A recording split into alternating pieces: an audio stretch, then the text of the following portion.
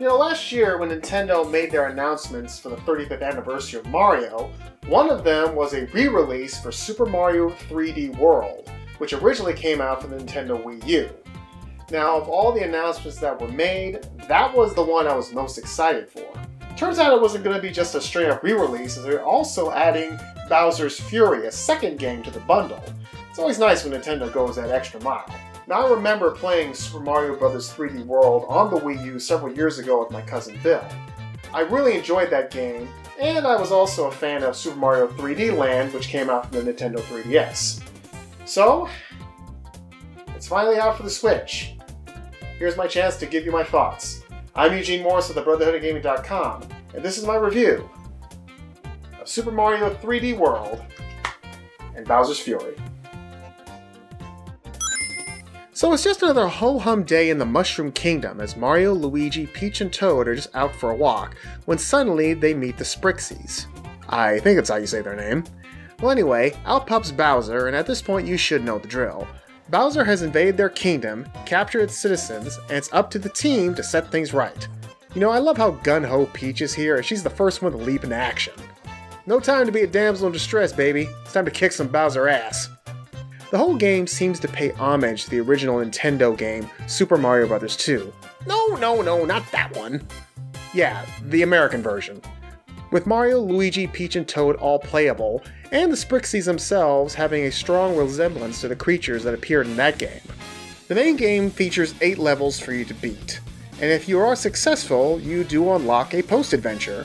Speaking of which, you can also unlock Rosalina from the Galaxy games, so in total you do have 5 playable characters here. In the end, the story will not win any game awards for best narrative, but it doesn't need to. It's a Mario game. It's all about getting the setup out of the way so you can get to the Mario gameplay goodness.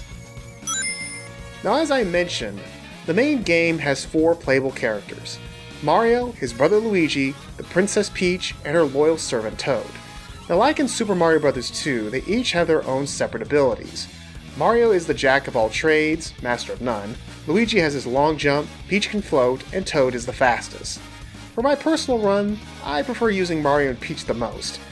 The game takes the 2D mechanics of the classic Mario games and applies them to a 3D environment. As you beat levels, more will be unlocked as you make your way through your current world. Now beating a level is not enough, however. As you go through, you must find these green stars, as there are 3 hidden in each level.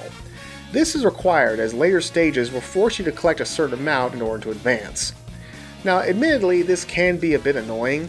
I mean, I beat the level, shouldn't that be enough? You can also get these stamps to add to your collection. Not sure what good they're for, but hey, at least they're nice to look at.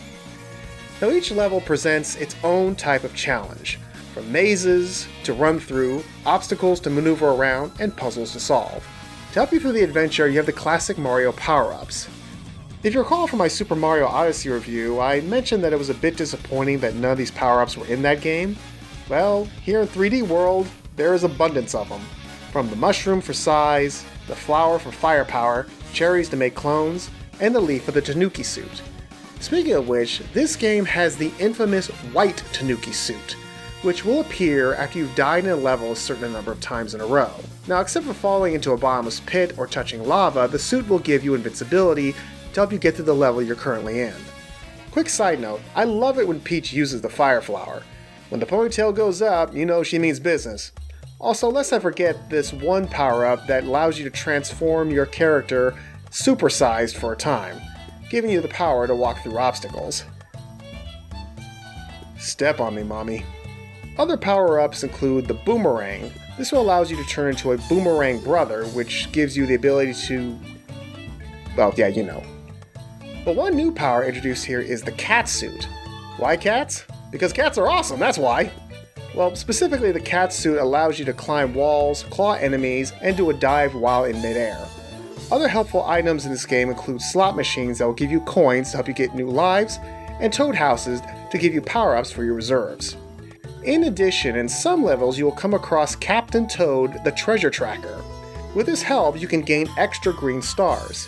He does not have the ability to jump, so you have to move the camera around in order to see the best way to move around a course to get the stars and avoid the enemies. Later on, he would get his own game.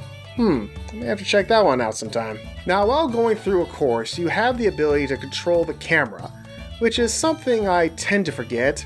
So because of that, there were times where I would veer off course and end up doing a swan dive into an abyss. But it's not just that. Many courses in this game can get brutally difficult, to the point that I would not be above using that white suit to get through it. Yeah, I know, there was a time when I was offended by using that, but as I've grown older, I've chilled out on that front. Hey, use whatever you want to make the game more fun. That's what I say.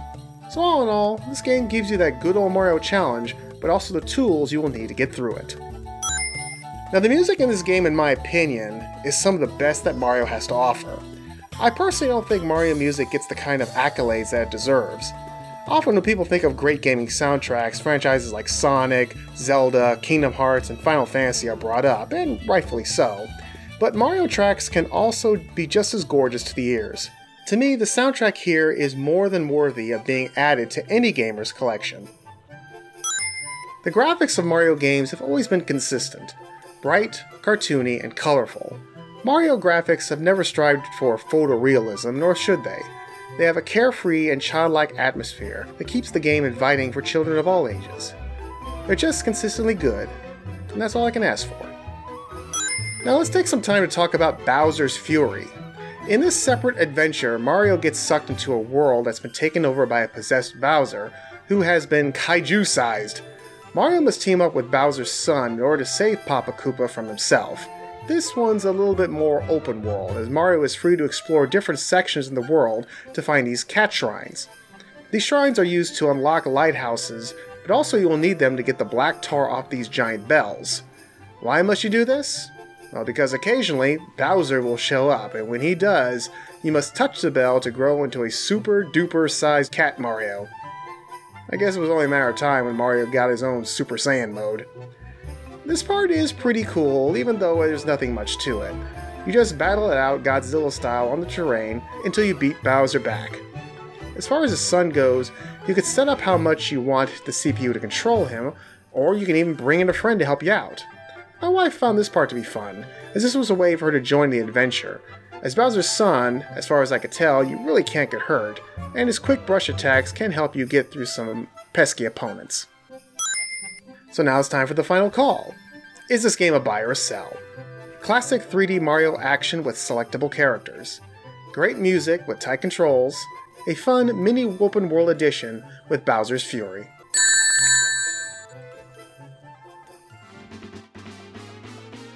Whether you decide to go alone or with a teammate with either local or online, this re-release of Super Mario 3D World fits the bill.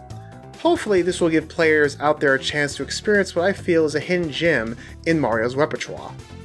Also with Bowser's Fury, this does give the purchase a little bit more bang for your buck. I think this will go over a little bit better with gamers than the 3D All-Stars did, which did get a lot of flack for various reasons. Ultimately, if you are a Mario fan, I say reach into your pocket to purchase Super Mario 3D World and Bowser's Fury. But hey, that's just my 2 cents. You've been watching TheBrotherhoodofGaming.com. Remember to like, comment, and subscribe, and remember, as always, keep on gaming.